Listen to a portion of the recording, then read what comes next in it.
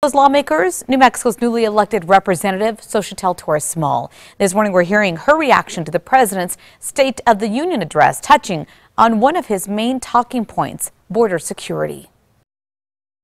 I was disappointed that the president went back to speaking about a wall instead of looking at these strategic investments. Torres Small represents New Mexico's Southern District, which does border Mexico. She says lawmakers should focus on securing the border with technology, not a wall. That's something echoed by Assistant Speaker of the House, Benry Lujan. Scanning capabilities, cameras, drones, those are the areas that we're looking to make investments in to modernize America's border security.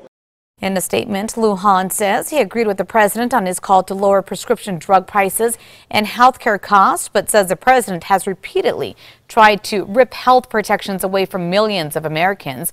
We'll hear from Congresswoman Deb Haaland coming up in the next half hour.